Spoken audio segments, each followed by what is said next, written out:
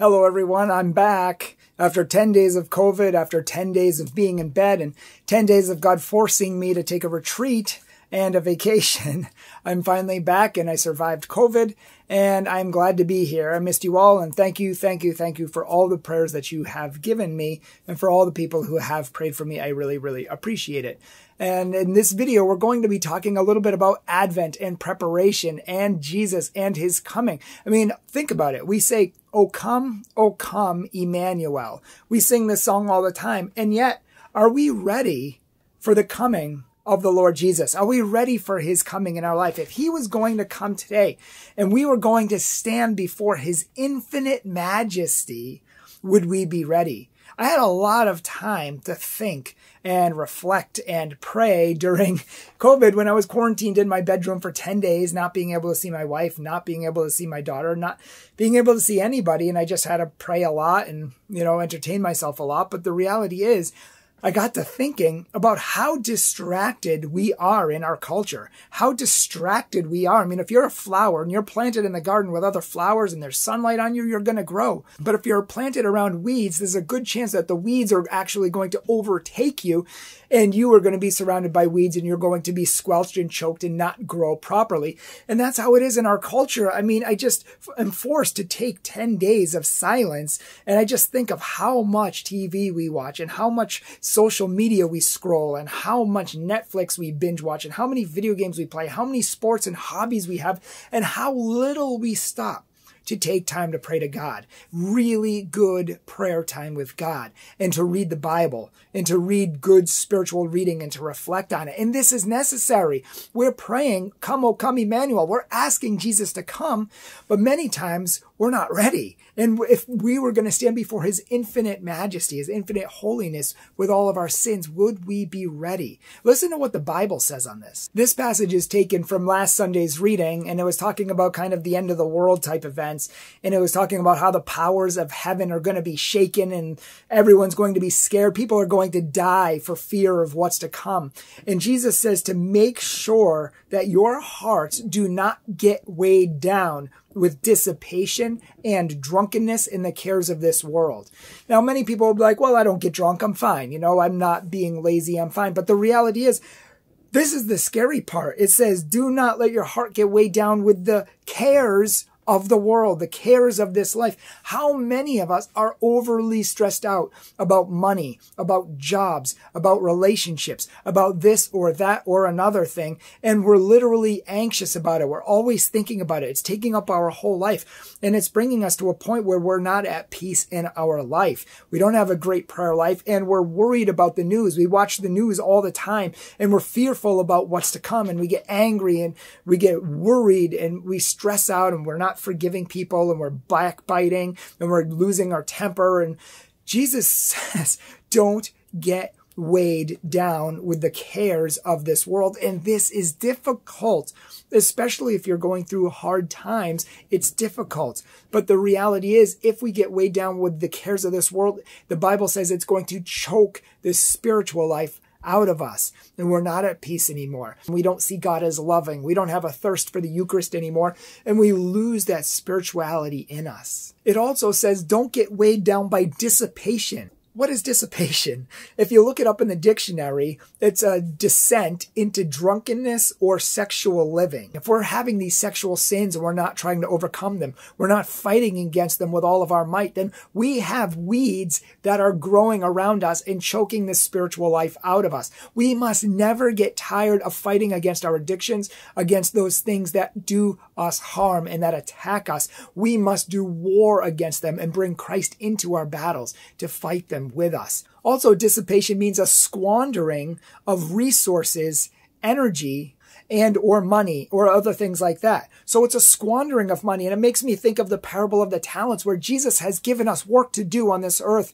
He's given us people to evangelize. He's given us a world to share the good news with. And many of us just keep it to ourselves. We put it under a bushel basket. We don't share our faith. We don't live our faith. At work, we hardly even, maybe people know we're Catholic, but we try to keep it to ourselves and we don't want it. And we squander the resources and the talents and the energy Christ gives us. And many times we squander it on other things. I already mentioned this, but how many minutes or hours do we pray every day compared to how much we watch TV or Netflix or entertain ourselves with video games or shopping or expensive vacations or many other things like this. Even scrolling social media. Social media is not a bad thing. But if you're always scrolling social media and you're scrolling for hours and you don't have a prayer life, it is an idol in your life, which will keep you from heaven. Advent is about reflecting on our life. It's not as dark and depressing as Lent is and going out into the desert, but it is preparing for the coming of Christ. And if Christ said you were going to drop dead on Christmas Day before anyone even wakes up in the morning, you're going to die in your bed, and are you going to be ready?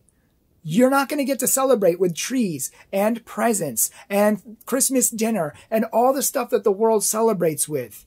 If you don't get to celebrate Christmas, are you preparing for the wrong thing with all the decorations and stuff? Again, these things are not bad. But if we're focusing all of our time and energy and resources on this and preparing for the day and family, but we're not preparing our hearts for eternity and we're not conforming our hearts to Christ, we're not giving up our own will and working on our sin, then what good is it? We're asking for Christ to come. Listen to what else it says. In verse 35, it says, but watch and pray at all times, that you may have the strength to escape the things that are going to come and take place and to stand before the Son of Man. Wow, pray that you may have the strength to stand before the Son of Man. Think about that. Are you going to have the strength to stand before him on Judgment Day and not melt in your sins, in your guilt, in your fears? We need Christ in our life. We need to have a great, fantastic relationship, love relationship with Christ. And that's what Advent's all about. And I know from my own life that I am too busy, and I get too busy, and I get too caught up in the things of this world. And I am in the same boat everyone else is. And I'm going to be spending this Advent a lot more disconnected to my phone, a lot more disconnected to social media, a lot more disconnected to video games and shopping and just entertainment in general. And I'm going to try to take more silent time, more time for Jesus, more time for prayer, really good rosaries and not rushing through them. It's not just saying a rosary so we can get on with our day or getting it out of the way so we can get on with what's really important. I need to stop and pray like I've never prayed before. Pray as if every day is going to be my last. Pray as if God is right here with me and he wants that relationship with me. These are some of the things that we want to think about during Advent. Are you preparing for Christmas Day, or are you preparing for Christ to be born in your life more? Are you preparing for family to come, or are you preparing to go to heaven? Both are good. There is Martha and Mary, and both are needed. But Mary, remember, Jesus said that Mary chose the greater portion because she just sat at the feet of Jesus and listened. And she didn't get caught up with the burdens of this life and the busyness of this life. And yes, sometimes we have to do that, but don't take too much time in the busyness and forget to take the time in the silence. And this is an intentional choice. It's going to be an intentional in order to choose to take time for Christ, to take time to pray, to take time to make time to read the Bible, make time to read the book, The Imitation of Christ, or Introduction to the Devout Life, or some awesome spiritual read where you could take one little passage a day and read it. Maybe make that an Advent thing. You know, take a spiritual book like The Imitation of Christ, read one little part. They're in little sections. Read a little section a day, meditate on it, and bring it with you throughout the rest of the day. Or read a page or two of Introduction to the Devout Life by St. Francis de Sales. Read a page or two a day, or do one of the meditations every day through Lent. And do that. Or do the spiritual exercises of St. Ignatius of Loyola. Do that through Advent. These will bring you closer to God for Christ. So what are you going to change this season? Think about it. Before you go to bed tonight, ask Jesus to open your eyes. Ask the Holy Spirit to open your eyes. What do you need to change? What do you need to work on? What are you blind to? The Bible says that sin blinds us, which is why Matthew 5:8 says it's the pure of heart who shall see God. If you don't see God, feel God, know God personally, you don't have a connection with God, there's a good chance that sin is blinding you, and you need to make more room in your life for Christ.